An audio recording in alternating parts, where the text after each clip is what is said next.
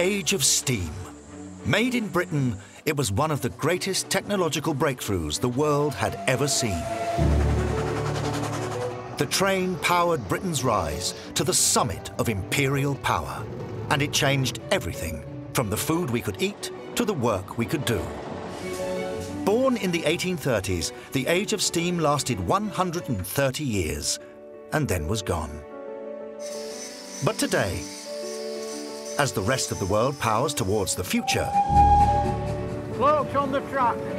a network of 22,000 volunteers and 4,000 staff, like station managers, signalmen, engineers, and drivers, are working together on 130 heritage lines, carrying 8 million of us every year.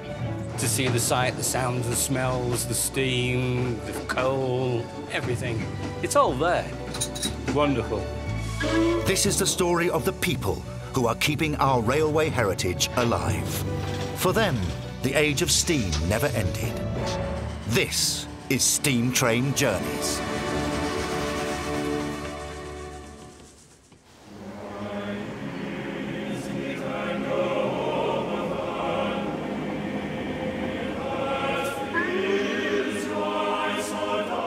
Of all the heritage railways dotted around the world, the oldest is the Ffestiniog and Welsh Highland Railway, opened in 1832. Carnarvon station manager Stephen Gregg Yeah, the two banquettes. is in the thick of final preparations for the latest addition to the line. Yeah. The cleaners will be cursing us. The line runs for 40 miles, from Carnarvon in the north, through the Snowdonia National Park, all the way down to Porthmadog. The railway attracts 400,000 passengers annually, and its home, Carnarvon, is still dominated by its 14th century castle. And tomorrow is a big day for the railway. Stephen and his team will oversee the grand opening of a brand new £3 million station. We're expecting about 170 people to arrive here on a train from Dinas up the line, and they're going to come in here, have a drinks reception, have some speeches, and then we're going to have a buffet, which the girls are preparing for us in-house, so they're doing a really good job. And like many of the staff and volunteers on heritage lines, Stephen's love affair with the railways goes way back. I used to volunteer at the railways, did what we call Kids Week, and that's when young volunteers can come and get involved with the railway, and carried on from there, started working on the trains. I was hooked and became a guard and signalman, buffet steward, worked on the trains for years and years as a volunteer. I was a teacher by trade, and then when the job as customer services manager came up, I thought, well, who doesn't want to go and get paid for working for the railway they love? And I applied and got the job. How are we getting on with the food, girls? Yeah, it smells great in that cafe, I must say. Excited? Yeah. Terrified? Yeah. Be fine. Any questions? No? Let's go.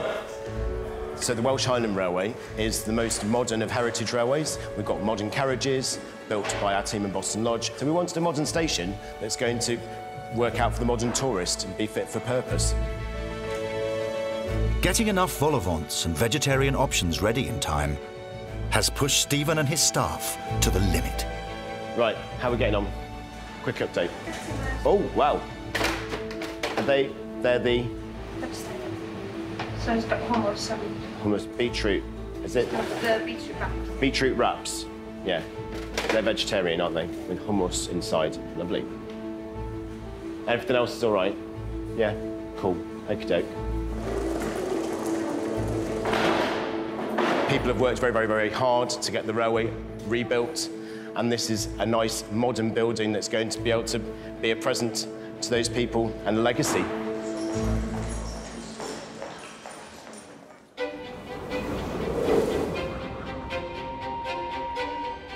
The East Lancashire Railway runs for 12.5 miles from Rawtenstall in southeast Lancashire through 5 other stations to Haywood in Greater Manchester.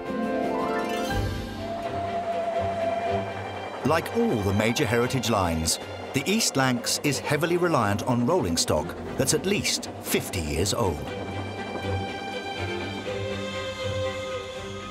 Their workshop here at Barron Street handle over 90 examinations of engines and carriages each year, at least one major overhaul and several repaints. All overseen by manager Lee Kenny. Steam locomotives for me, they are the essence of what Heritage Railway is, what it embodies. It's to actually bring back the years of the 1950s, 60s and earlier than that, of how rail travel used to be, and the smell, the sound. It's so magical an experience, and you fall in love with them. You do, you really do. Even though some mornings when it's hammering down with rain and you're crawling around one of these things at 4 o'clock in the morning preparing it for service, you grumble, but once you're on the engine and the engine's going down the line, it's second to none. The day-to-day services run by the East Lancs Railway operate like a well-oiled machine.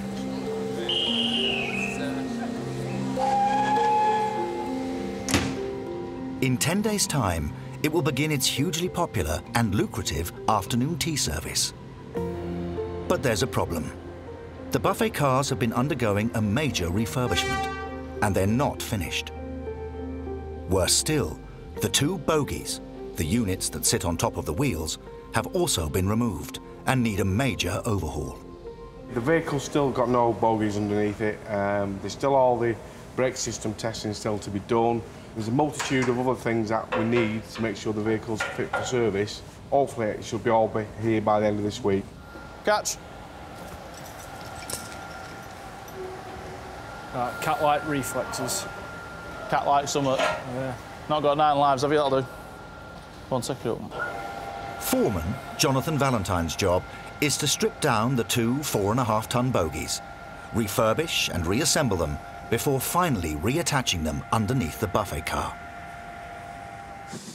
Railways like East Lancs rely heavily on visitor revenue. Failure to get the carriages back in service for the lucrative summer season would be a serious blow. Bogies basically takes all the weight of the vehicle between two of them, so you've got one at each end, and it allows the coach to pivot and go around corners. A bogie is the unit that sits on top of the wheels and attaches to the underside of the carriage. But Jonathan has identified a problem. These bogies have too much suspension, resulting in the whole carriage riding too high. In layman's terms, you should be able to get your fingers between there when the weight of the coach is on it, and at the minute you can't, so we're having to adjust the springing and the height on the springs to bring that down, so we've got the right clearance as to what it should be, as in the manuals. People just think it rolls in a workshop and magic happens over a night or a couple of days and it comes back out all shiny and new. Not the amount of work that has to go into them. It's a long time. The first job is to separate the bogie from the wheels below it. No, you're miles off. I know. But it soon becomes apparent that a couple of small hydraulic pumps are not up to the job. Happily, there's a solution: a giant crane.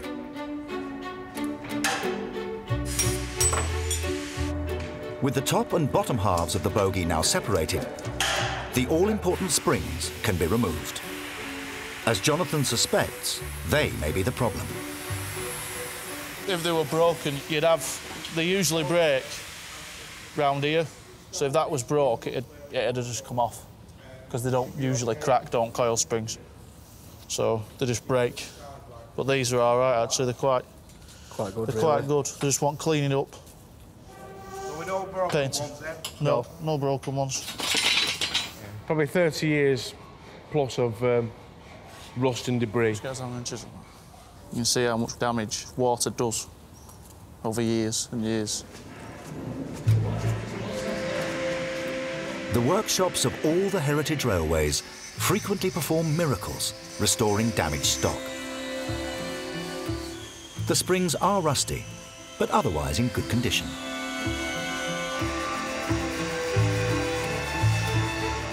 It'll be all right, I think. Well, soon time will tell. With extensive cleaning and protective layers of anti-corrosion paint, the springs can be reused.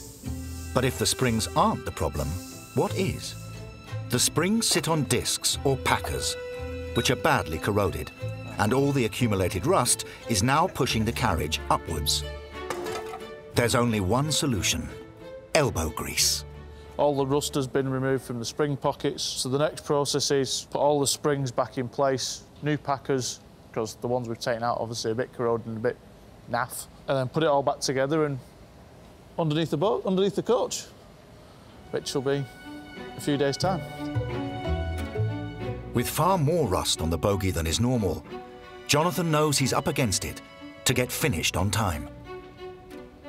7 working days from being like this to going under the coach, to go into the other end, to stripping the other bogie, to do the same, to get it out that door.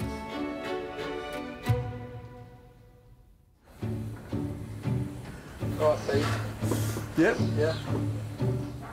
It's 5 a.m. in the sidings at the Great Central Railway's Loughborough depot. And Aaron Crawford is training to be a fireman here. On the railways, a fireman doesn't put fires out. He or she starts them.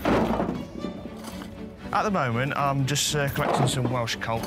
We tend to light the engines up on Welsh coal because it doesn't give off as much black smoke, keeps the neighbours happy. So, unfortunately, I've got to do this one manually rather than take it out the tender. Today, Aaron's locomotive, 73156, will be running for 8 miles between Leicester North and Loughborough Central. In principle, a steam engine is a wonderfully simple machine. Water is boiled to produce high-pressure steam, which expands into a reservoir and then released into a cylinder which pushes a piston and turns the wheels. 4 hours from now, Aaron needs to have the steam pressure up at 180 psi, which is enough to move the train. First thing we do is we cover the grate in a layer of coal, in this case Welsh coal, as almost a nice even bed. Just as a bed for the fire to get a hold on. Afterwards, we will add a layer of wood. And on top of that, some paraffin-soaked rags. Now,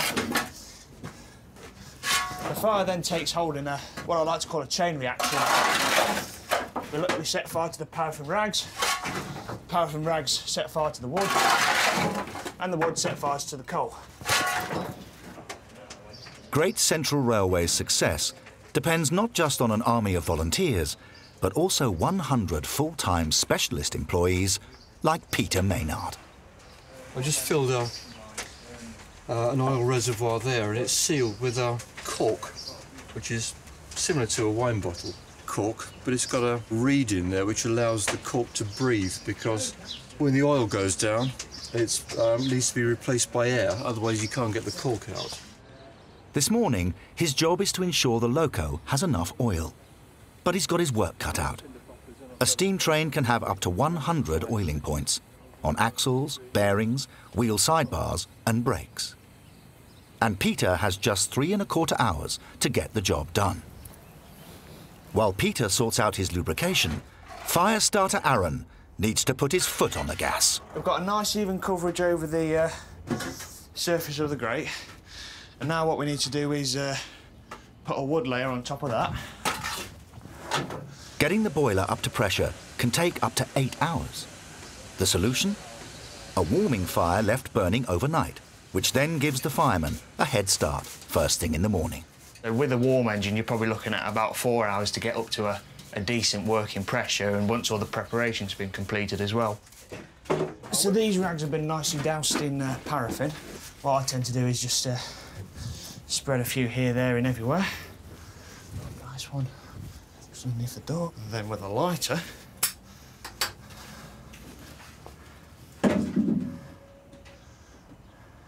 that is the start of your fire. So now what will happen is the paraffin rags will set fire to the wood, and the wood in turn will set fire to the coal. Shut the door. Treat her with respect and she'll do anything for you.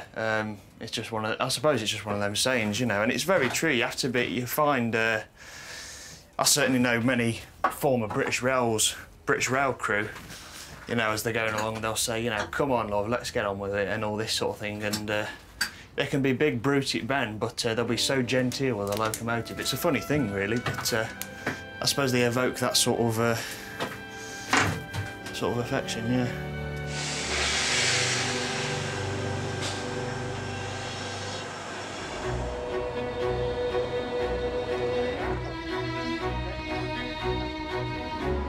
In the workshops of the East Lancashire Heritage Railway, Right, is everyone ready? Jonathan Valentine and his team have spent days removing tons of rust from 2 bogies, or wheel frames, to hopefully solve a big problem. The passenger carriages that sit on top of them are riding too high. The bogies have had tons of rust removed, have been repainted, and are ready to be reunited with their wheels. But it's an operation that requires patience and real engineering expertise. The bogie frame is 4.5 tonnes, imperial tonnes, and with the wheel sets in all up, is 6.5 tonnes. The wheels must be aligned precisely, with the bogie hovering above it. We'll bring it down and then... Wait, mine's miles away. Going right. Right, we'll bring it down closer.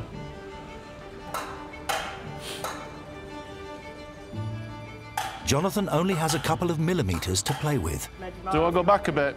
During this delicate operation. This side's nearly in. Going down. Right, mine's in. Yeah, mine's in as well. Might have to square the wheel set up, Dave. How far's your off, Wendy? I'm not far off at all. Right, hold it there then. Because at the minute, it's sat like that. An exaggeration, it needs to be square. This is heavy metal, precision engineering. Liam, you all right? Yep, everything's good on this side. Bolt blocks in.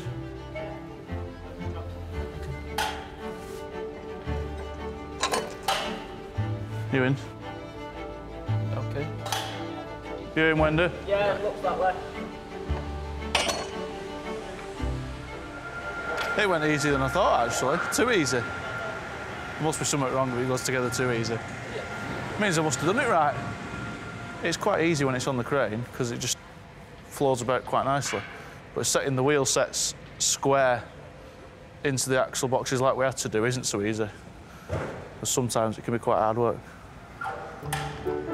With bogies and wheels finally reunited, there's one last stage to complete. Next step will be lift the coach and roll the bogies underneath and let the coach back down onto the bogies, and hopefully, with what we've done, all the weight will distribute evenly through the bogies and it'll sit lovely and level. But we never know till we do it. We ready? With their shoulders literally to the wheel, each man and one woman is pushing more or less a ton apiece. Rail joint. No, keep going, keep going. Keep going. Go on. That's it. Both refurbished bogies are now being positioned close to the passenger carriage, which will then be lifted, lowered and reattached. That's it. Fantastic.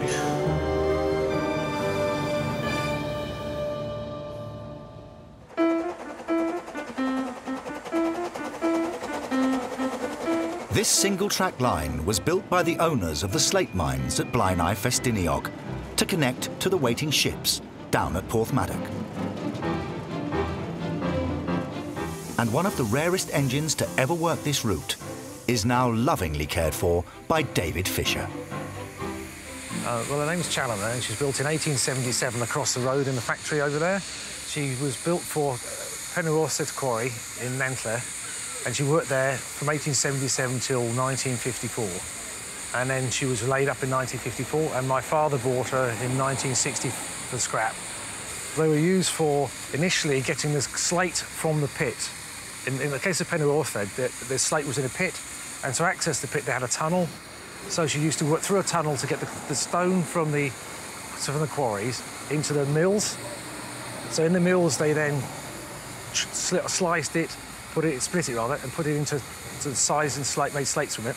And after that, there was a lot of waste. So like a lot of small railways, there are hundreds of engines like this supporting the main lines, delivering the local quarry materials to be taken away by a larger railway. This locomotive has a unique engine configuration, with the boiler arranged vertically, a completely revolutionary design. You gotta imagine this was like the latest iPhone in the time it's built. This replaced horses. Before this, you needed 20 horses. It saved them a fortune. But this was now iconic to them. To have an engine on your quarry was like something special, so they named it after their daughters. And with the train from Dinas due any second now, it's time for David to take Challoner back home.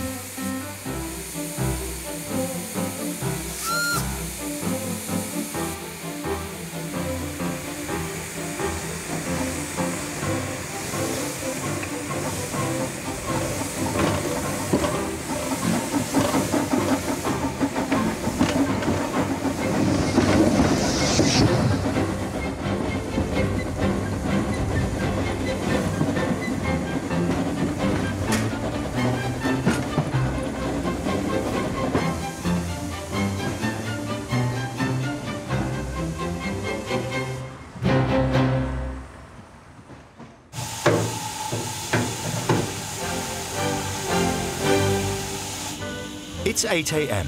in the Loughborough depot of the Great Central Railway.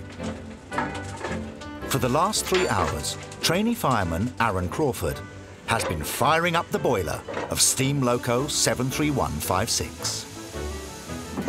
So the inside of the box is starting to take hold now. You can see that it's not just the rags burning, you can hear the wood crackling away as well. So she's off. She'll be on the way now, hopefully.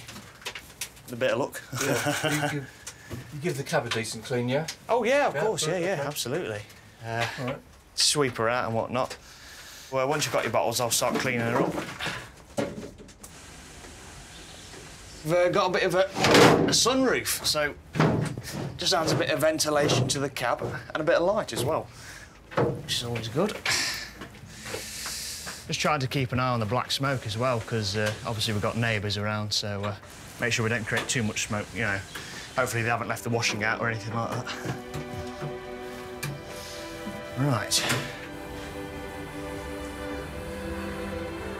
A once mighty network, the Great Central Railway began a long decline, starting in 1948, finally closing completely in 1969. But over the last 40 years, track has been purchased, stations rebuilt, signals restored, and old iron horses rescued from the knacker's yard. And a hardy band of enthusiasts like steam fitter Simon Horrobin refused to let the patient die.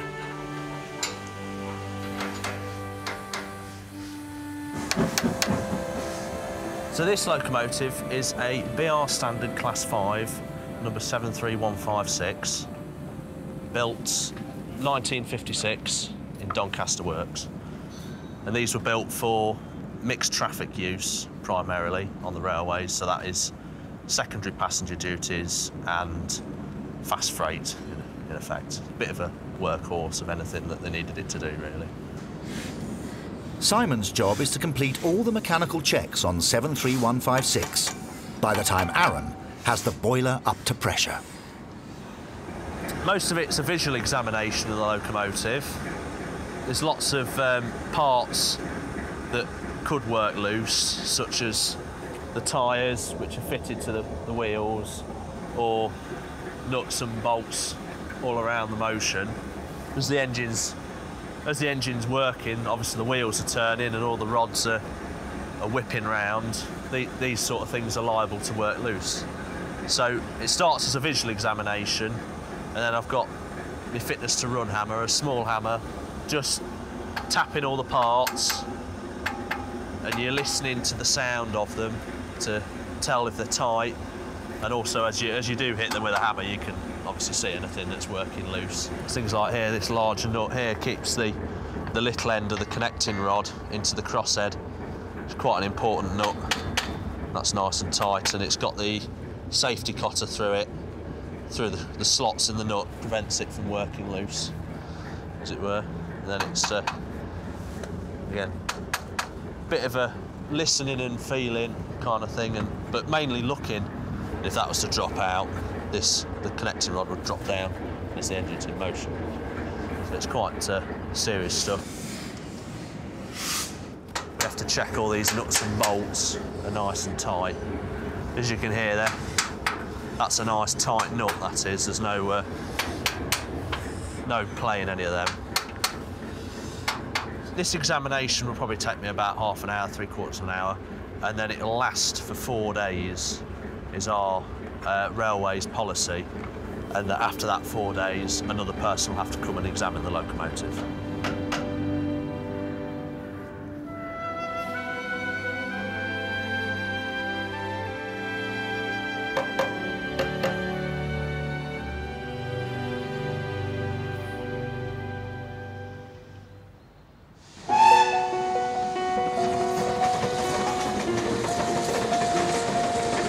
There are now just 2 days until the restored buffet cars are needed for the East Lancs Railway's first afternoon tea service of the season.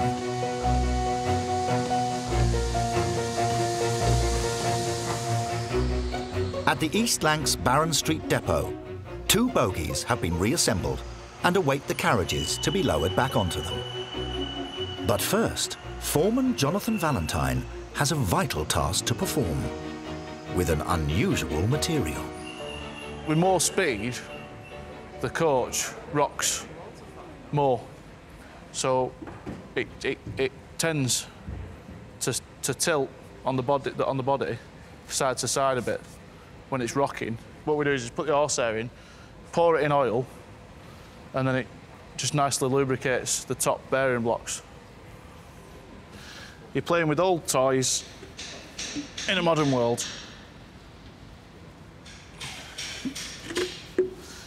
48 hours, 2 days.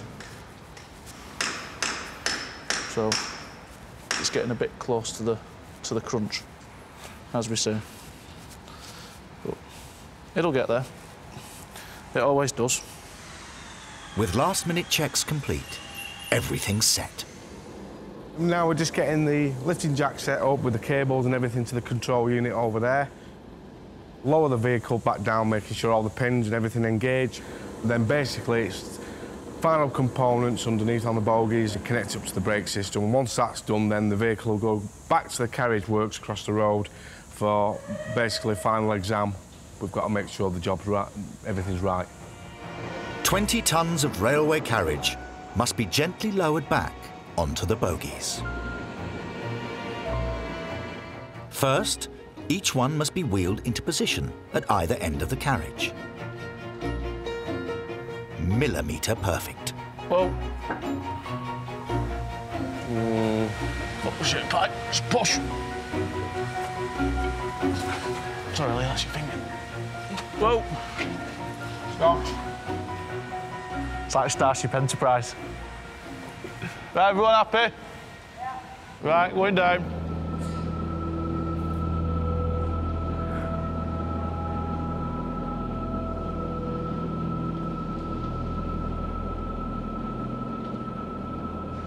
After a few anxious moments,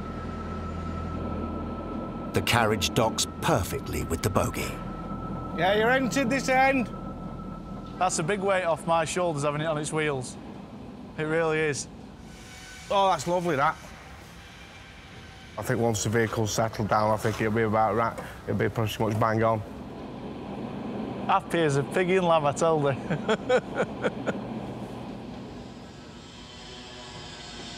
All that remains is for Jonathan to tighten any connecting bolts. And with that done, this train is a step closer to active duty. All the doors have been checked, the brake system's all been checked. Everything, basically, as part of our exam routine has been checked and signed off, ready to go. So that side of things is great. So it's just basically off we go now. Refurbishment work is labour-intensive and time-consuming, which means that Jonathan and his team would rather do a good job now than have to do it again later. 7 years, probably before it needs a repaint, and the interior will go for longer because it's not highly used. It's not out there every day. It's just afternoon teas or dining train. So it's, I don't know, 15 years. Hopefully the bogies will see me out now. I should hope so anyway, after the amount of hours I've put into them. And despite the grime that he can never get out from under his fingernails, like every other railway man and woman, it's the romance that truly endures. I absolutely love it. I love the railway. I love the people. Coming to work is just like another family. We are just one big family and we all look after each other. If we've got a problem, we'll try and help each other. It's not just a team, it's family. The railway is a family. Hello. With just a few hours to spare, the buffet carriage heads off for its final safety checks.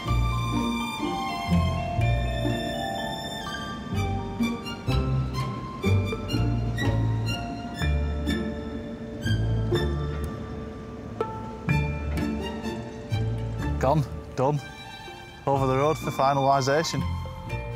Thank God for that.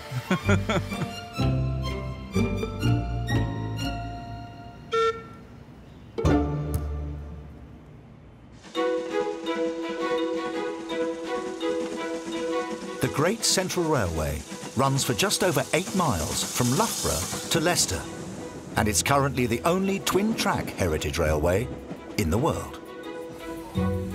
Heritage railways are keen to recruit and keep young staff, which means the long apprenticeships of the past are a thing of the past.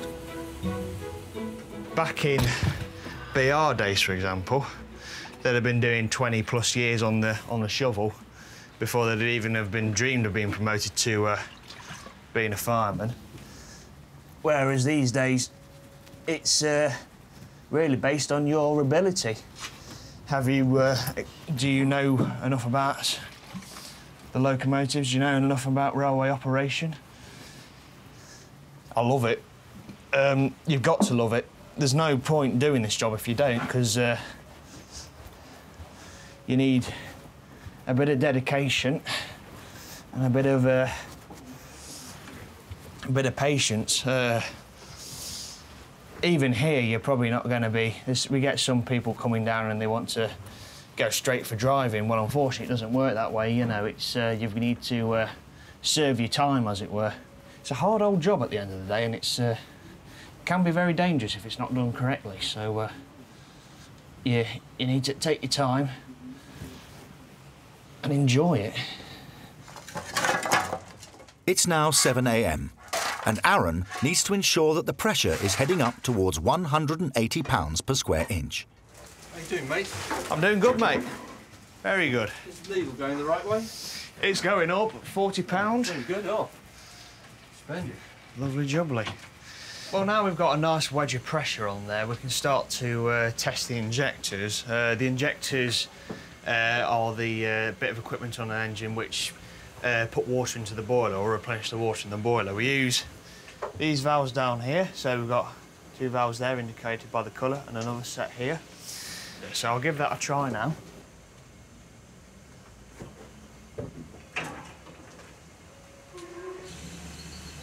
Because steam engines rely on huge amounts of pressure, it's vital that all valves have been fully tested before the train leaves the depot.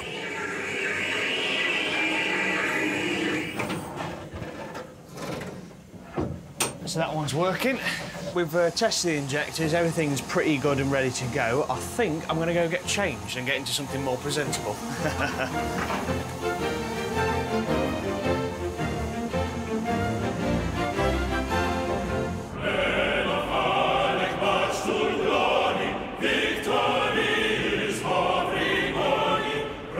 After just over 2 years under construction, the hotly anticipated £3 million Carnarvon station will have its grand opening today. And manager Stephen Gregg is hoping that his prawn sandwiches will be the talk of the town. The station is designed to serve as a gateway to the 26-mile Welsh Highlands Railway line through Snowdonia to Porthmadog. And it's hoped it will add an extra 5,000 passengers each year. So it's vital that today goes smoothly. Do we want to make it so that people can walk around both sides and then the staff are at either end? Otherwise you're going to get people queuing. Yeah, I think so. So I think they need to come out a little.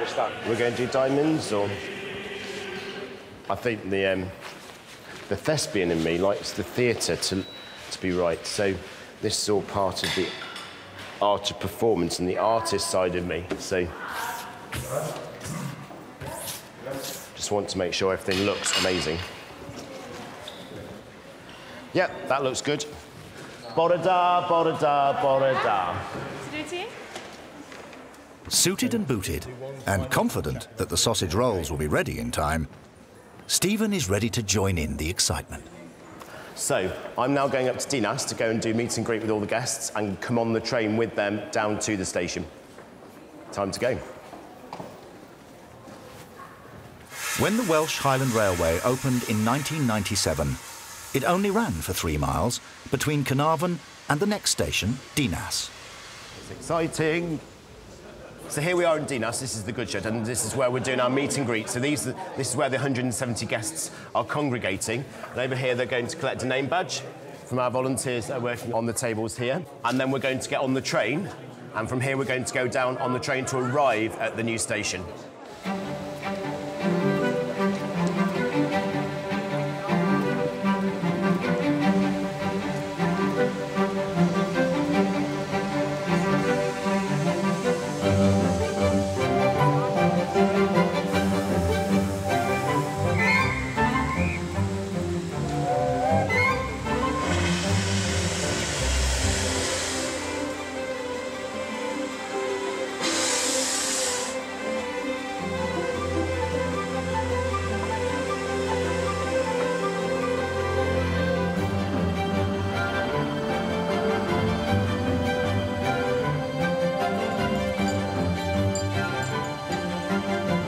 And 25 minutes after leaving Dinas, hordes of expectant and hopefully hungry guests arrive in Carnarvon.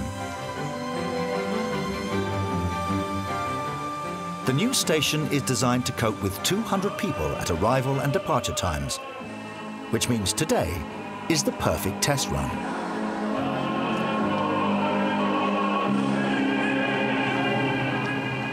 But before Stephen's sandwiches are put to the test, it's time for the chairman of the Heritage Lottery Fund, Sir Peter Luff.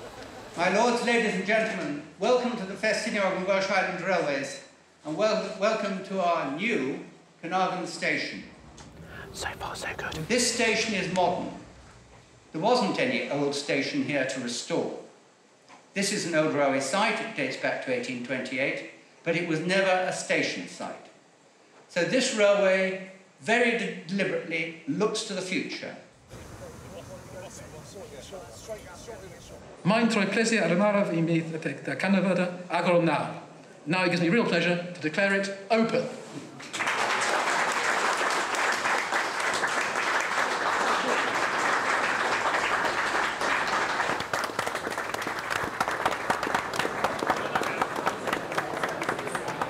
I'm just so impressed with the staff. They've done it. They've done it all themselves. Have they really? What do you think, Dave? What do you think? This is the first time we've been here, isn't it, since it's been finished? And with his work here done, Stephen and some fellow travellers jump at the chance for a free ride back up the line. Someone else will be doing the washing up.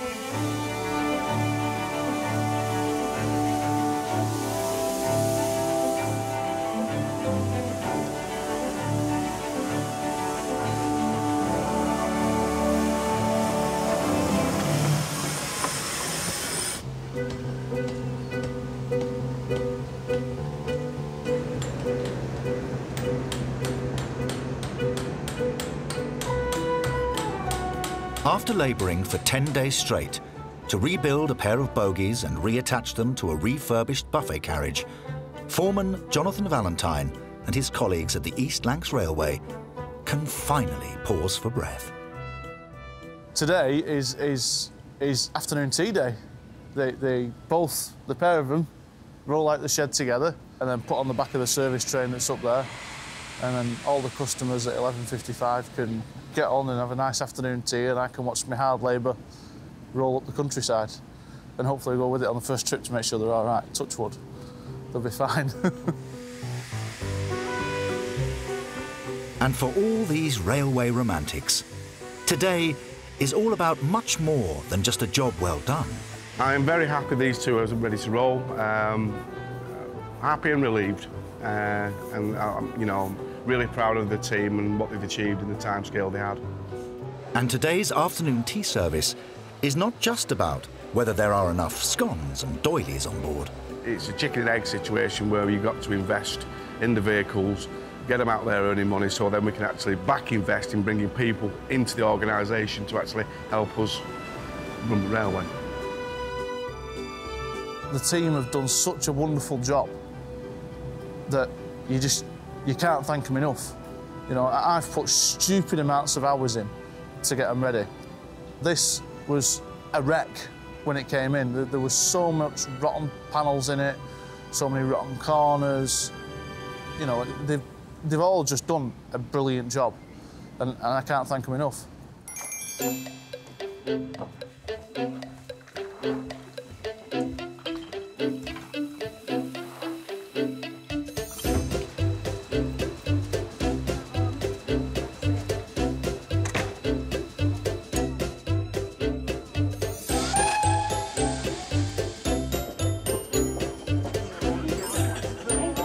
For the 1 hour, 45-minute trip through Somerset, Ramsbottom and Irwell Vale, today's 85 passengers probably agree that today has been the grandest of grand days out. It's the only way to travel, isn't it? It's something that's been saved, and the engines themselves have a life.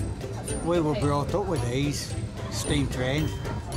When we were lads, we wanted to be a train driver. A chance to travel in the old railway carriages and to experience what people experienced years ago.